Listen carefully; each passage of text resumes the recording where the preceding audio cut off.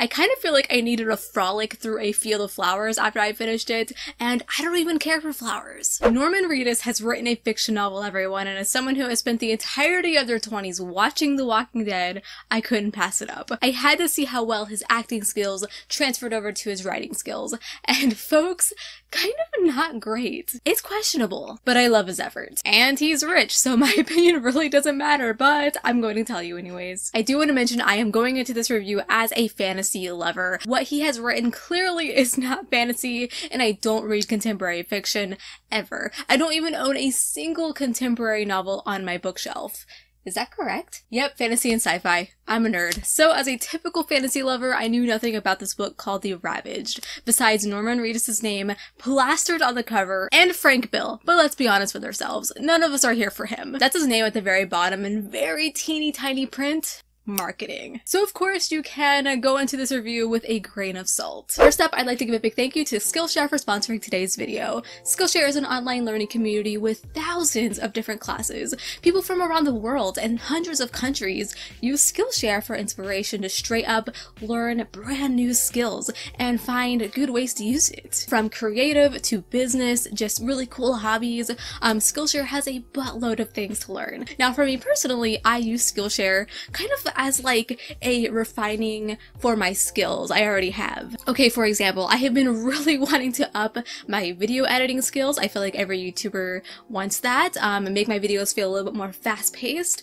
since they are mostly all sit-down videos and that can be quite boring. So with Ali Abdal's help, especially if you're looking to refine your skills or even just get started on YouTube. It's ad-free, a bunch of languages are supported, and new premium classes are added every week. So the first 1,000 people to go and click the link in my description box, which will get you a 1-month free trial of Skillshare. So go check it out. Thanks to them for sponsoring today's video. I will start this off positively because cover design A+, claps all around. You spot this in your local bookstore, you're going to pick it up. No denying the juicy red lips. So this is set in our modern day world. We're following multiple characters, all very different from one another in very different circumstances, dealing with what life is throwing at them. They have all been through some shit, but they do have one thing in common, and that is they are in search of something more. Like more subscribers.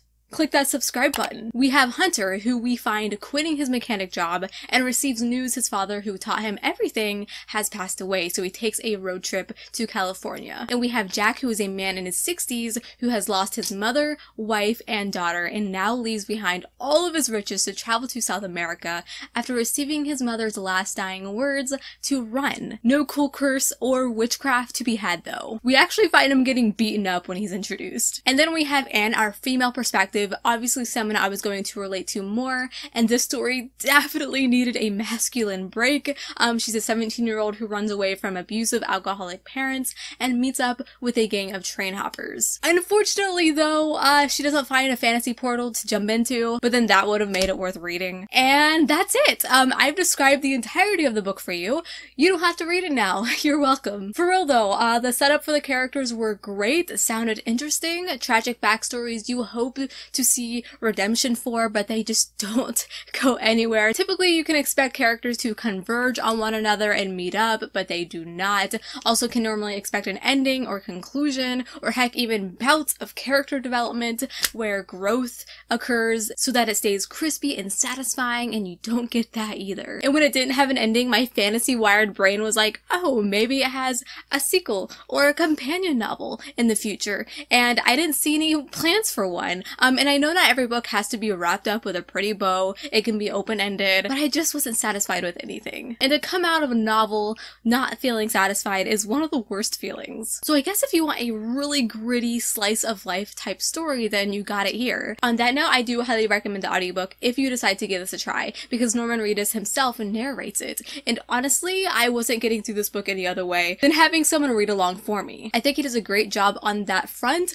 He doesn't change or fluctuate his voice for different characters at all, so keep that in mind. But yeah, his voice adds to the gritty, manly story for sure. In fact, this is very much written in a very stereotypical, burly, masculine way, tough motorcycles, hound dogs, drunk men fighting. I fought in Iraq. Women wearing no bras, and Reedus really wants you to know that. Here's how to fix a lawnmower with a razor blade and some grease.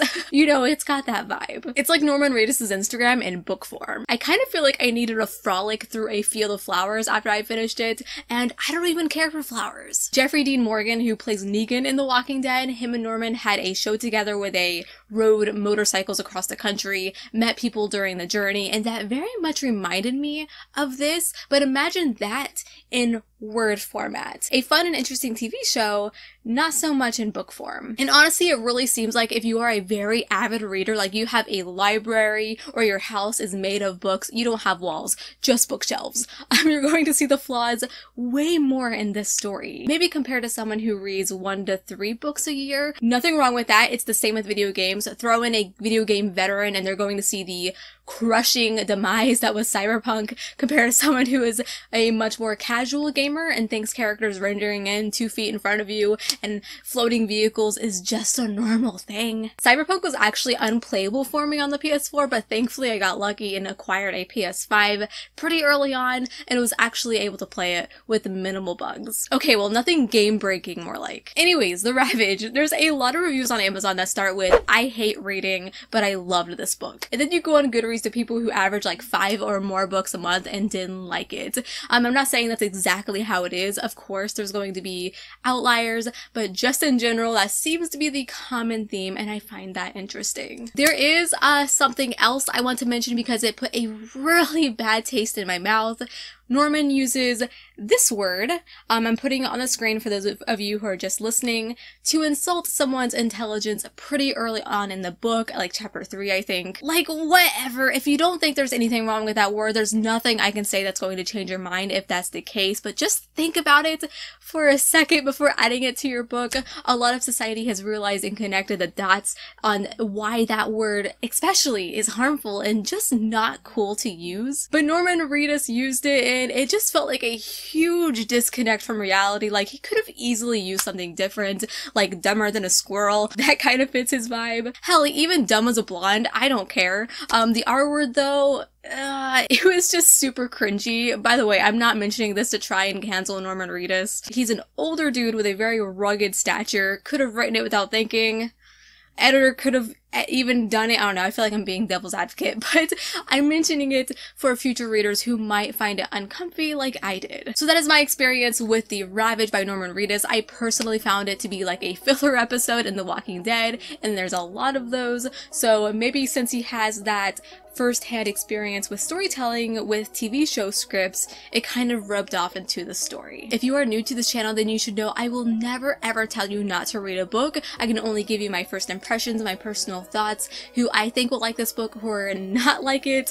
I didn't get anything out of it, unfortunately, but maybe you will. Tell me below if you've read this because I would love to know. Did you like it? Did you find what Norman Reedus was going for? I'd love to know your opinion. If you enjoyed this video at all or got anything out of it, be sure to give it a big thumbs up for me because it really helps me out.